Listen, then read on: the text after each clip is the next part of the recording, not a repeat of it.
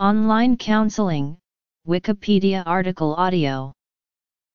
Online counseling is the provision of professional mental health counseling services through the Internet. Services are typically offered via email, real-time chat, and video conferencing.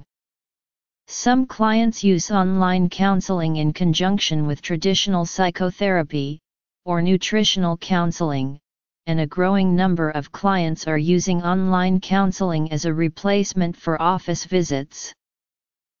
History. Benefits. Effectiveness. Controversy.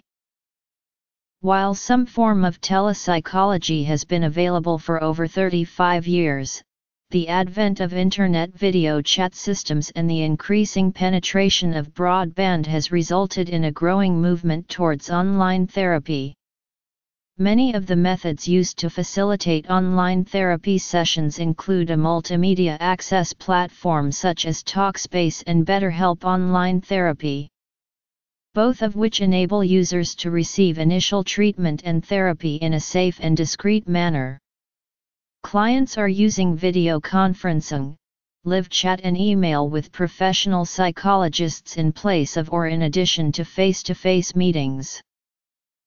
Since the beginning of the Internet in 1972, several creative people perceived the potential of the Internet for the therapeutic communication. In 1972, computers from Stanford and UCLA simulated a psychotherapy session that was considered the very beginning of online counseling. At the time the Internet went public, this launch went hand in hand with the development of the first self-help groups on the Internet who were, in that time, very popular. In 1995, Martha Ainsworth had a couple of psychological complaints where she wanted to get rid of it, so she began searching for a competent therapist. Because her travel requirements made it difficult for her to consult a face-to-face therapist, she searched for an effective alternative online, but only found a dozen web pages that offered online treatment for psychological complaints. Afterwards, Martha Ainsworth wanted to reach the general public with her experiences and founded a sort of clearinghouse for mental health websites, named Metanoia. This database seemed to be a very efficient storeroom, and by the year 2000, this clearinghouse contained over 250 websites of private practices, and more than 700 online clinics where a therapist could be contacted. According to metanoia.org, the first service to offer online mental health care was Ask Uncle Ezra, created by staff of Cornell University in 1986 for students. By mid-1995, several fee-based online services offering mental health advice had appeared. Between 1994 and 2002, a group of trained volunteer crisis counselors called Samaritans began providing suicide prevention services via email. A growing body of research into online counseling has established the efficacy of online therapy with treatment outcomes at least equal to traditional in-office settings. Online therapy has additional benefits unrealized by office-based treatments, as it allows the patient to attend sessions at a frequency than traditional sessions. The number of missed appointments is much less than with in-person therapy.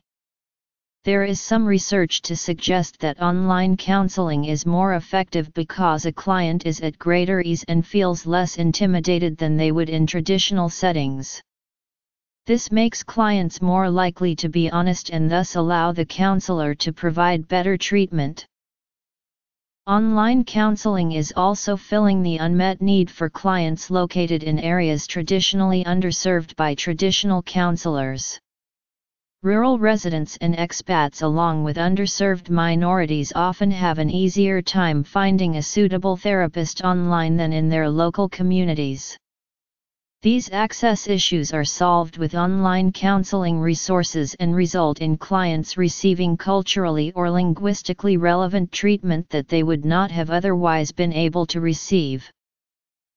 Online counseling has also been shown to be effective for clients who may have difficulty reaching appointments during normal business hours.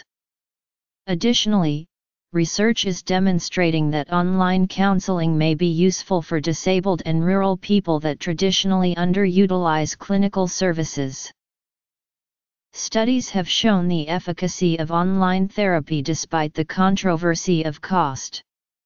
Online platforms such as Talkspace and BetterHelp Online offer case-by-case specific therapy methods including groups as well as one-on-one sessions.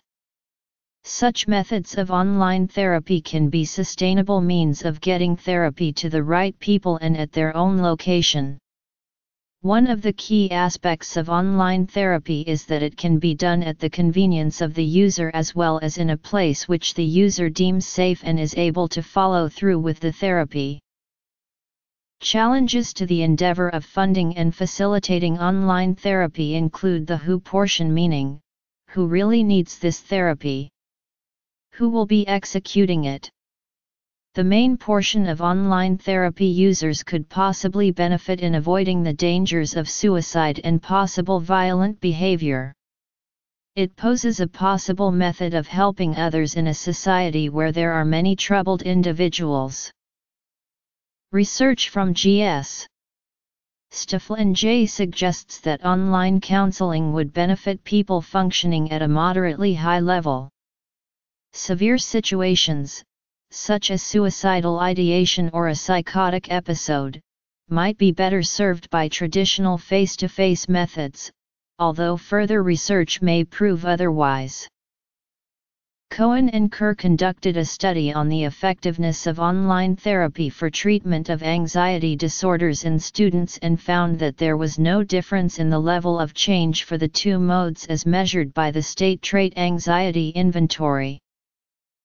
As the main goal of counseling is to alleviate the distress, anxiety, or concerns experienced by a client when he or she enters therapy, online counseling has strong efficacy under that definition. Client satisfaction surveys tend to demonstrate a high level of client satisfaction with online counseling, while the providers sometimes demonstrate lower satisfaction with distance methods. Researchers have suggested that counseling professionals themselves are more critical of newer technologies than their clients. Nutrition counseling specific to conditions is available by many consultants online using Skype or another face-to-face program. This is especially effective for people with a busy work schedule, and others who can't make it to an office regularly.